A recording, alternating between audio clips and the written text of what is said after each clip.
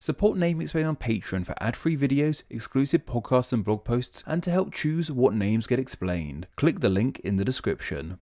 I can't help but imagine that there are people out there who get a bit snobby about the name of where they live and its meaning. They want to be living somewhere that has a posh sounding name with an equally posh and fancy etymology. Perhaps they may even look down on people who live in parts of the world with less desirable names. Of course, we cannot all live in places with fancy sounding names. Some of us are going to be left living in towns and cities with weird, bad and odd names. If this is the case for you, however, please do not feel too bad about it, even if someone does look down their nose at you for where you are living.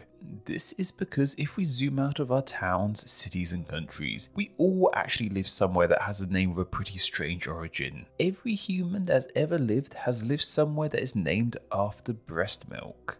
Yep, breast milk. Where is this magical milky place, you may be wondering to yourself? Well, it's all around us. No matter where you are watching this video right now, you are there. I'm of course talking about the Milky Way.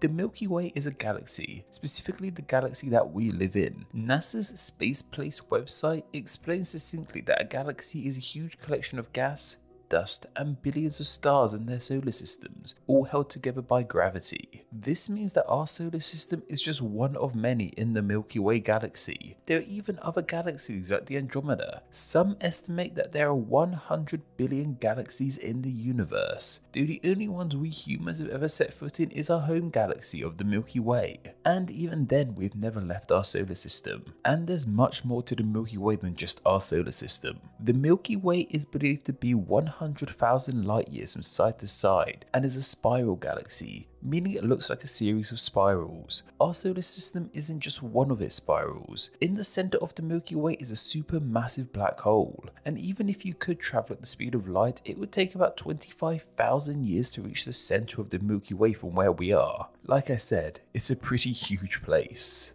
Though despite how grand the Milky Way may be, I definitely did not expect the milk in the Milky Way to relate to human breast milk of all things. It's not only the Milky Way, however, that has a milk-themed name. As mentioned, the Milky Way is a galaxy, and the noun of galaxy unto itself has a milk-themed etymology too.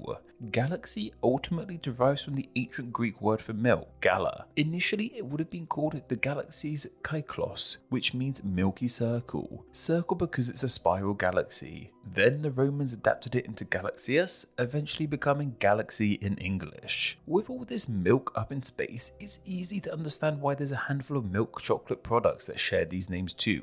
Though for the record, Mars bar doesn't come from the planet but rather from its creator, Forrest Mars Sr. He is also the first M in M&M's, but that's way too off topic. Anyway, how exactly did it come to be that our place in the universe is named after breast milk? And whose breast milk is it named after exactly? Well, before I answer that question, I just have to say something else. Breast milk and breastfeeding is a natural thing and should definitely not be frowned upon. While I and a lot of other good people believe that, there's a chance that YouTube may not. Society has deemed female breasts to be a taboo, so there's a chance this video will be demonetized. Please do consider supporting on Patreon if you can and want to. It really helps support the channel when YouTube does not. Anyway, back to the story at hand. It's only fitting that something as magnificent as the Milky Way be named after the breast milk of someone equally magnificent. That magnificent someone being the Greek goddess of Hera.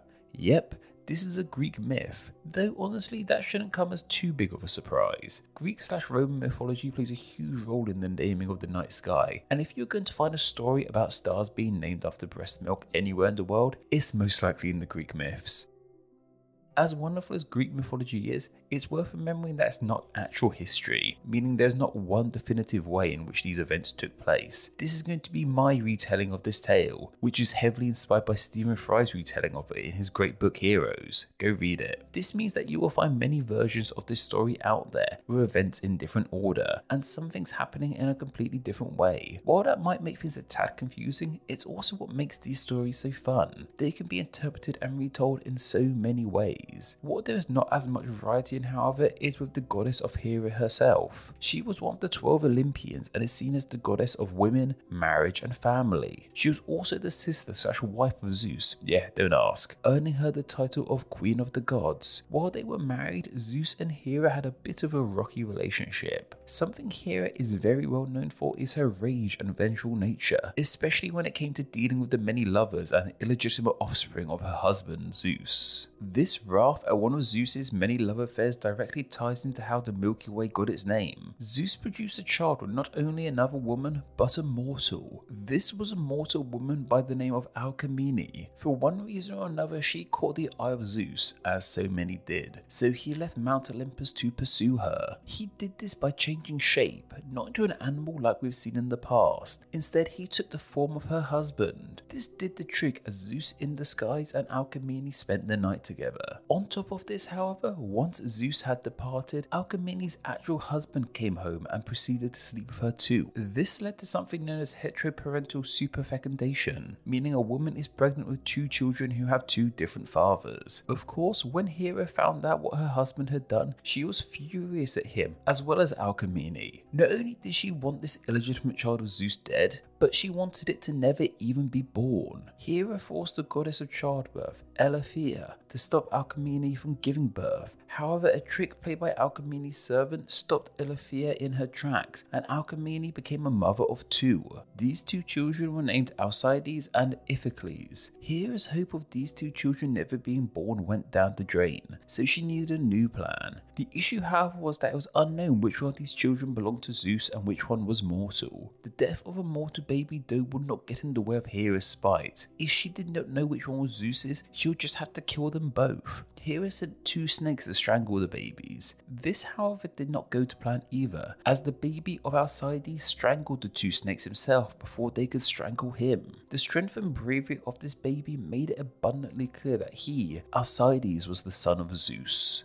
This demigod child was hugely powerful, but his mother still feared what Hera and her wrath would do to the poor boy. To protect the child, Alcmene abandoned poor Alcides in a field, surrendering the boy to the gods. This is actually a somewhat reoccurring thing to happen in Greek mythology. Children would be left to fend for themselves, and if they survived, it was seen as being a message from the god of their importance on the planet. One god in particular did come for young Alcides, though thankfully it was not Hera, but Alcides' half-sister of Athena.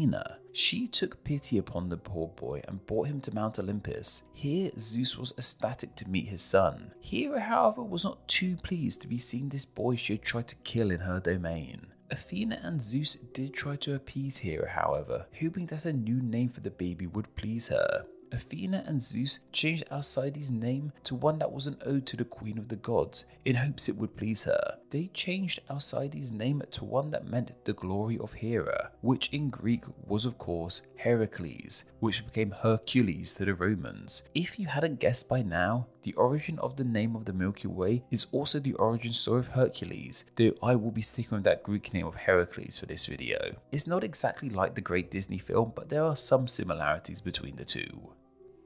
Zeus took the freshly named Heracles under his wing, much to his wife's dismay. Zeus had big plans for this son of his and wanted Heracles to be as big and strong as his other children, despite being half mortal. Zeus felt he knew exactly what Heracles needed to reach his full potential, and that was none other than the breast milk of a goddess. All his other children had fed on her breast milk, and Zeus believed that if Heracles drank it too, he would become as mighty as the rest of them. The only issue in all this, however, was Hera's disdain for the boy.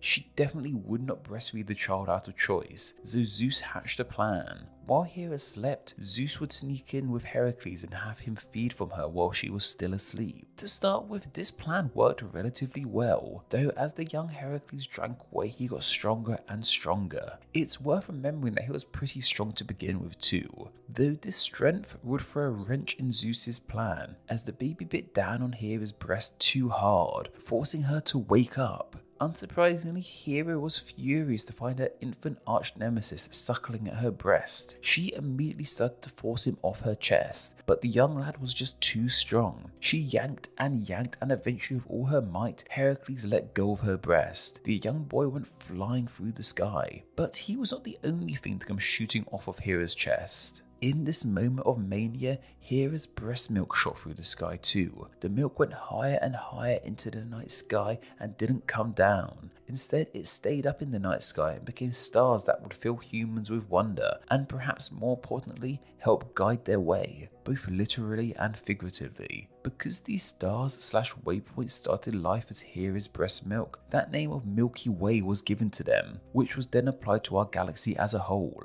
Of course, Heracles would go on to become the hero he is known as to this day, though that can be a story for another time. Our aim was to just retell how the Milky Way was named after breast milk. The Greek myths have inspired so many names and words that are all around us. In the case of the Milky Way, however, it is quite literally all around us. This is an incredibly unique tale starring a demigod child and out of control breast milk. While it might seem somewhat comical to us now, it clearly had a huge impact on our planet and, well, galaxy. Though not every language calls our galaxy the Milky Way. Chinese, in example, calls it the Silver River. In Arabic, it is called the Hay Merchant's Way, and in Estonian, it is called the Way of the Bird. These are all rather pretty names too, and I'd love to hear what it is called in your language down below. Though I can't quite imagine that these names involve quite as much breast milk as the name Milky Way does. Thank you to all my patrons who support Name Explain on a monthly basis. Patreon is vital to Name Explain, and donating just $2 a month allows you to enjoy ad-free videos and bonus Patreon exclusive content. It also allows you to help choose what names get explained in upcoming videos, and gets your name here with all these awesome people. Thank you so much for all the support you guys give Name Explain.